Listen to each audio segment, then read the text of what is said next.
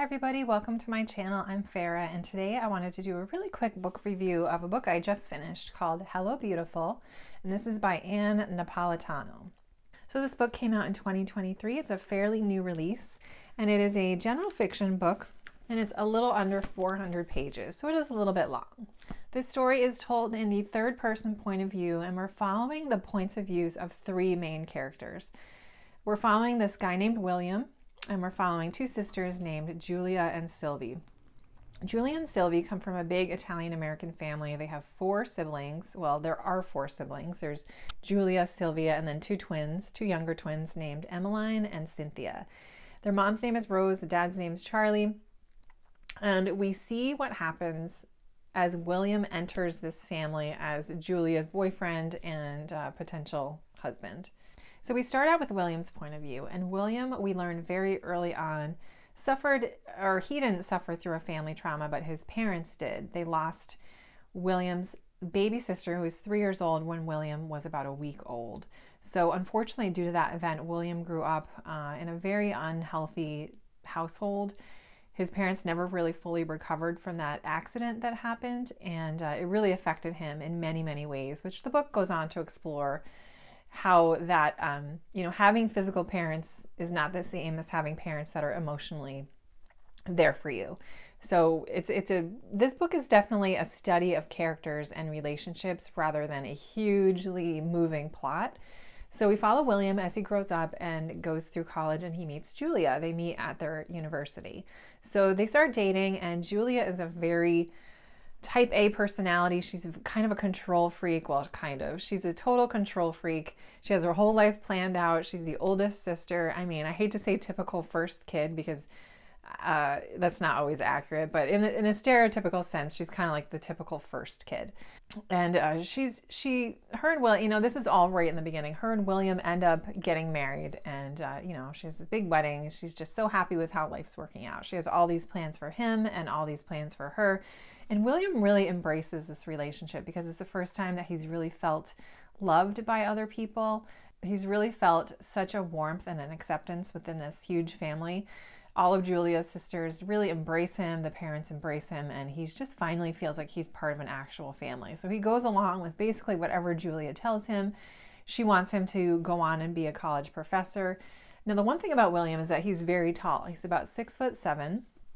I'll put the meters here. And he ends up playing basketball for his university, which he really loves. But he does have some issues with his knee, so he's on and off with the ability to play and kind of sit on the sidelines.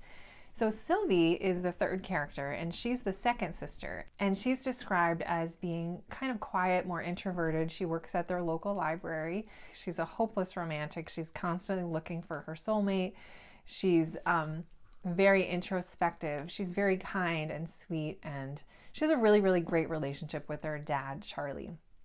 So the book kind of focuses on what happens between these three main characters, what happens with the rest of the family, what it feels like to lose someone that's very close to you, how these little relationships can really impact you as a person. And so we have these three characters that are all very different from each other. Julia is married to William. Sylvie is her BFF sister. They're extremely close. All of these sisters are described as being very, very close. They do make a lot of references to Little Women throughout the book, and I think it's supposed to be kind of an homage to Little Women. I haven't read Little Women in at least 20 years, so I couldn't really attest to that. I would have to reread it again to know if it really, had a lot of different parallels with that. But something from William's past kind of surfaces, and an event that happens between William and Julia triggers these really deep feelings within him. So the book does talk a lot about mental health and depression. And once that does come to light, we see if Julia and William's relationship is strong enough to go through that. What happens when things happen and sort of break this family bond apart? What would be so horrible that would break this beautiful family of close sisters, close-knit parents? Or what are the kind of things that would cause that kind of reaction to occur? So like I said, it was very much a study into characters and relationships, sibling relationships, what it means to forgive someone, and how long does it have to take to forgive someone, and do you really need to forgive them? Did they really do something that is that horrible and wrong? you know, this stubborn kind of hurt that creates rifts and judgments and grudges within family members. And to me, it really made me think about, you know, what's worth it? What can really happen that would push siblings away from each other in that sense? I really liked how we see different thought processes and perspectives with someone that grows up with a lot of siblings versus someone that's an only child, and how you can have different anxieties. So I personally do have a few siblings, and we're all really, really close. And I do love having that. I love having a close relationship with them. But it does make me wonder what it's like for someone that doesn't have siblings, someone that's an only child, and what that might feel like to go through a parental loss or something like that. So that was an interesting thing that I liked reading about. It talks a lot about loving people for who they are and not what we want them to be. So loving somebody for who they already are, for exactly who they already are, their personalities, what they like to do, what their desires are, rather than trying to push our wants or our expectations on there. So that was a really interesting theme that I enjoyed reading about throughout the book. So I guess I would say my main criticism of the book is that the major event that happens to cause a rift within this family, well, two separate rifts, I guess I would say. I couldn't agree with the fact that it was that bad, that it would cause that much of a rift, if you know what I'm saying. I don't want to give away spoilers, but if these sisters are supposed to be as close as they are, and this much happened because of this thing, I couldn't relate to it. So it was really difficult for me to feel empathy towards the main character that, you know, was angry. It just, yeah, it rubbed me the wrong way. I couldn't get over that. As I read the rest of the book, I just couldn't, I was so mad at her. I'm like, get over it, get counseling, you know, and that's coming from somebody who is 20 years older than the characters in the book. So yeah, maybe in my 20s, if that happened to me, I would be angry like she was, and no, it wouldn't happen to me though. I would never treat my sister like that. I don't know. I would love to know your thoughts. If you think that our main character, if you've read the book and you think our main character was justified in running away the way she did, or if you think it was ridiculous, I would love to know. So as I did think more about the book and kind of try to put myself in her shoes, I think the reason why it made me so upset was because I did have the privilege of being in a family with very, very close siblings. And we all get along, and we all get along to this day. And they're like my best friends. We talk every day, we text every day, we have all the same interests. So I just couldn't imagine that happening and us not speaking to each other anymore. But then again, I realized that not all families are like that. If you have siblings, not all siblings are close like that. And there can be things that happen that drive siblings apart. And that's just a reality. It's a different journey. So it did make me think a lot about that. And I was just interested in exploring why I had such a reaction to that. So overall, I thought the writing was very nice. I thought the story ended pretty well. And it was a very good and sensitive look at mental health and depression. I will say that. I think she handled that in a really nice way. She mentioned medications throughout the book and psychiatric help, which is so important. I really liked how one of our characters did get the help that they needed, and it was treated really nicely. So overall, I would say this was a pretty good read. It didn't live up to the hype that I think it had before that. I'm assuming this is probably going to make the Goodreads list maybe not number 1, but I'm pretty sure it'll be on the Goodreads list for this coming year.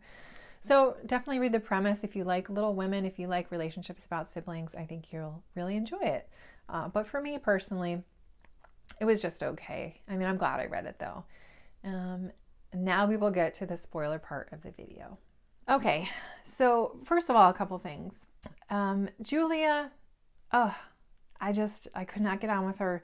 I was so angry with her and how she treated William and how she threw him out like a piece of trash. How she, just because he wasn't what she wanted him to be. On one hand,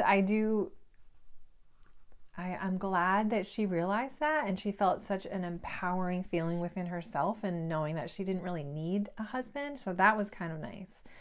I also liked how, the moments when she first had Alice and she was explaining motherhood, and the love that she felt and the joy that she felt, I definitely could relate to that. So I thought that was really nice.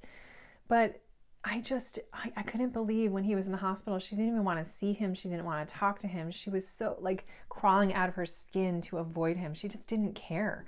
She was so heartless. And then to get mad at Sylvie for wanting to care and not taking her side. And it's so immature. It's so immature to expect someone else to live their life in a way for you so that you can be happy, when in reality you have to make yourself happy. You can't rely on other people. You can't rely on relationships. You can't rely on the actions of someone else. You can't change somebody else just to make yourself happy. So that was an interesting theme or revelation throughout the book. And I really loved how William and Sylvie really fell in love with each other for who they were. I mean, Sylvie loved him unconditionally for exactly where he was in his life. And it was such a nice, refreshing type of romantic element to read because, you know, it wasn't perfect at all. I mean, she loved him at his worst place, and she still saw him, and that was really, really nice. You know, and as we get toward the end of the book, when we've realized that Sylvie has come down with terminal cancer, you know, I think she really described William's reaction so well.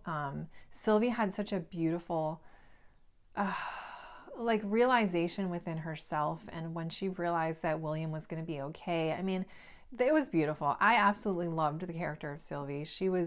I felt really connected to her. I felt like I saw a lot of myself in her. And I really enjoyed that part of the story, Sylvie's part of the story especially. I really loved Sylvie's relationship with her dad and how the author really just highlighted the personality of Charlie, who at first we just think him to be a drunk. We think him to be like an irresponsible drunk, but in reality he was such a kind, sweet person. And after he passed away so suddenly, to see the response from the funeral and all the people that came out just saying what a wonderful, kind person he was. So it was a nice testament about, you know, his success, and you don't have to be successful in order to be loved. And people will love you for the light that you have within you and the kindness that you show. So I really, really liked how she did that as well. So overall, I did like the book because it made me think about a lot of different things. It made me go inside myself to figure out why I was so irritated at Julia, and, you know, why would that cause such a strong reaction with me? So really enjoyed the book, you guys. If you like relationships about siblings and exploring that part of it, then I think you might like this. But if you're thinking there's going to be a huge amount of plot, there really wasn't. But it was good. You know, it was pretty good. So thank you guys for watching. I hope you enjoy the video. I'd love to hear your thoughts down below if you've read this book, and I will talk to you guys soon.